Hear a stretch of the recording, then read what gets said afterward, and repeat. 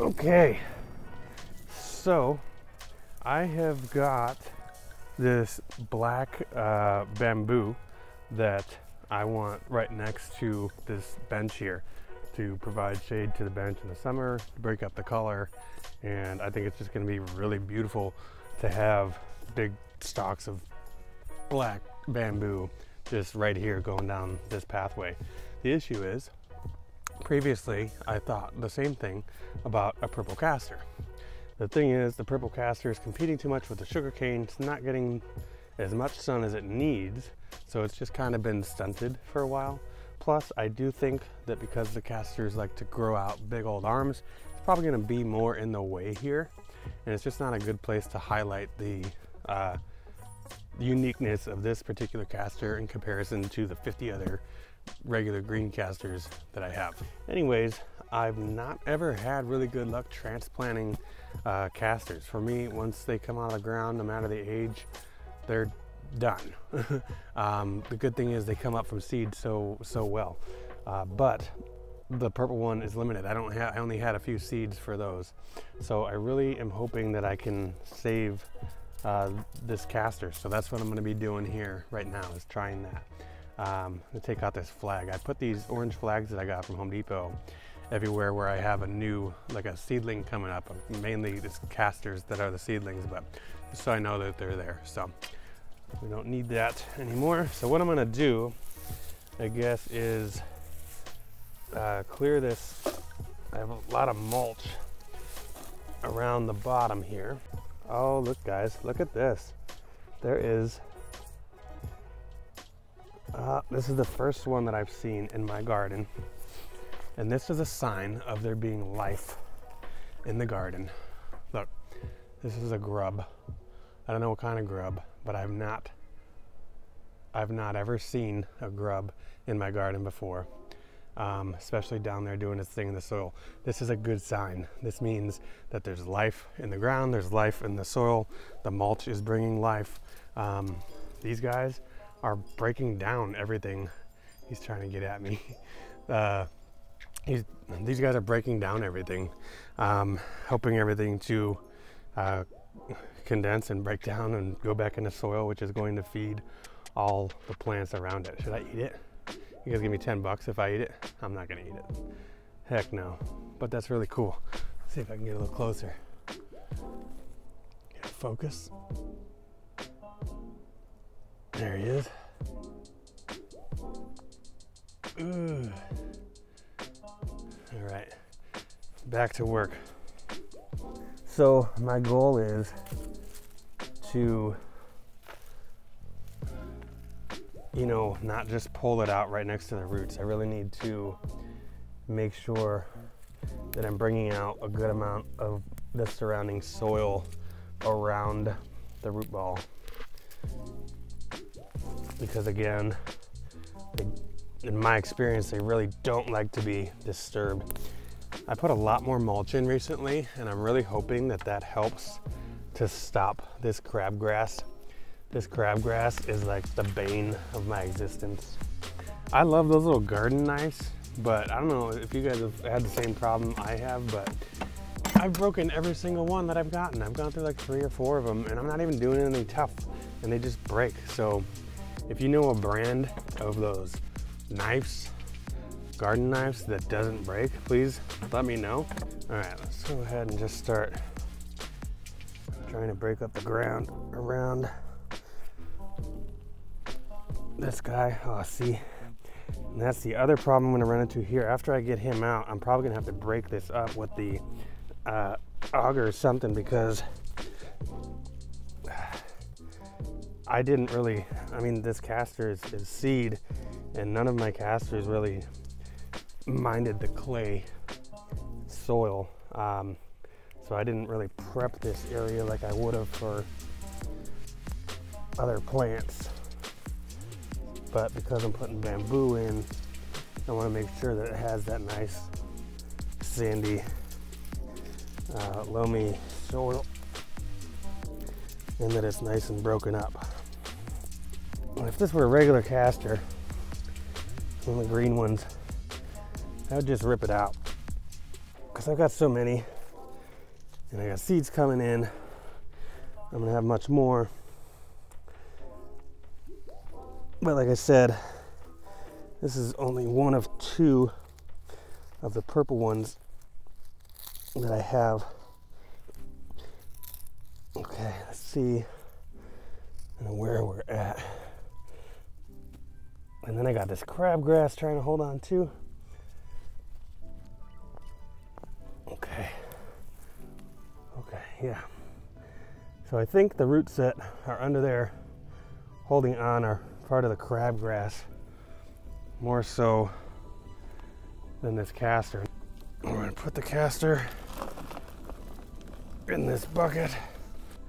I think what I'm gonna do right now is go ahead and grab the auger and just kind of break up the dirt, mix in some other good soil, and then we should be good to go from there. So got this auger that my buddy Daniel left behind when he took off and left us and moved to Texas over there to start on new Markham Gardens. But hey, I'm super glad he did. It didn't work for the longest time, but we got it back up and running, replaced some parts, put in new carb and everything. I haven't started it in a couple of months, so I'm hoping it comes up nice and easy for us here today. There we go.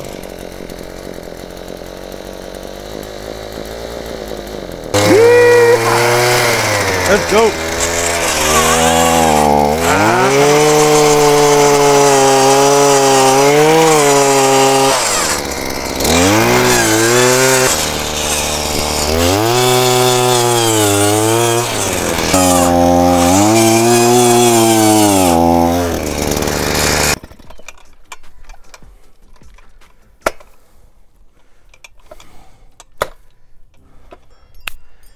Yes, man, I love that smell and that power.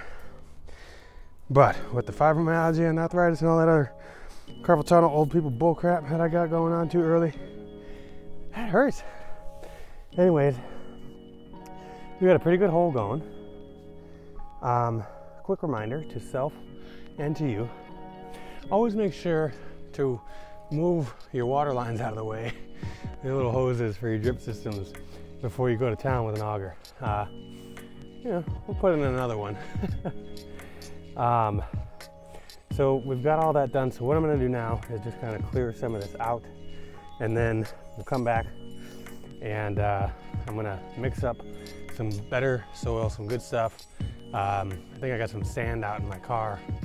So I'm gonna go get that, go get everything together, and we'll be back.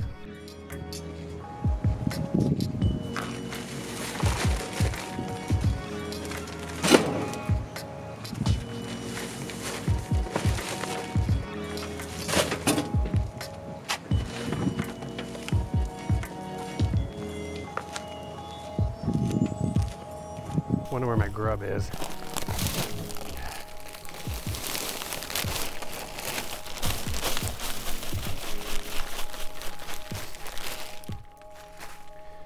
All right, got that in there.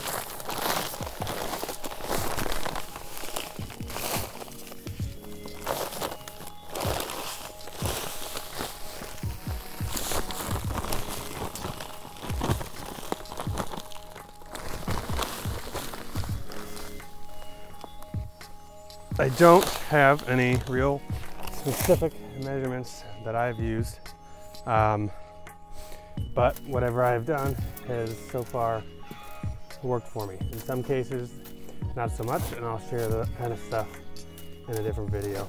But one thing that I do try and do is I look at what does it look like in the pot that it's in.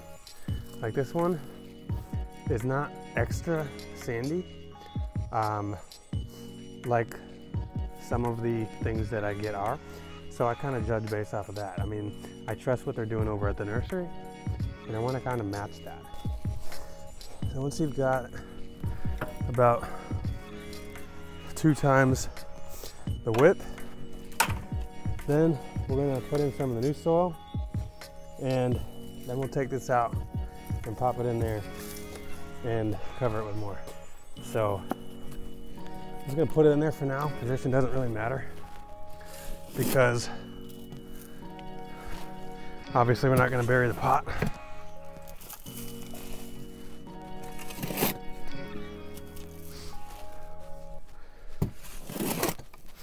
Normally I would probably mix in some of the fertilizer that this needs, but there's already some of that fertilizer in the soil from the nursery, and it's not the time of year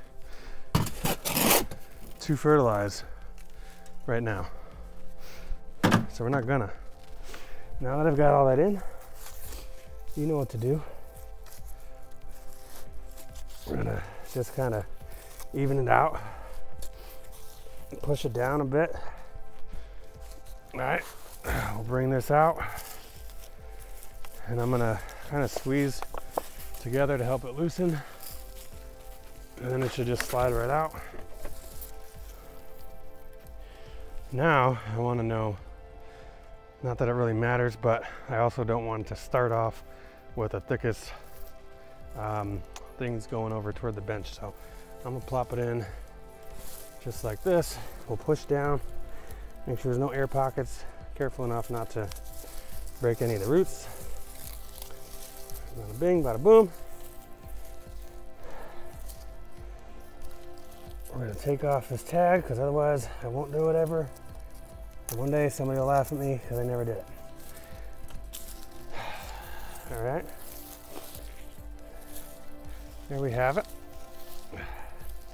Use some of this to create a little bit of a berm. Some of you will probably criticize me because I'm not going to do a proper berm, but I don't know, it's bamboo, it's grass, right? It's not a fruit tree, so if it doesn't work for me, I guess I'll create a berm later. Sue me. Here we go. Now I'm going to move all this mulch back like that. Hey, there we go. Look at here, what do I got? Is this my water line I just found? Yes sir, still intact too. But we're gonna have to install another one anyway. This bamboo is gonna need way more water than that little castor. Got the bamboo in the ground, and I'm gonna go ahead and plant that castor probably over by one of my bananas. Put a little water on this guy and get cleaned up. But black bamboo in the ground. I got a bamboo fertilizer that I got from Green Life Nursery earlier today, and you will treat that.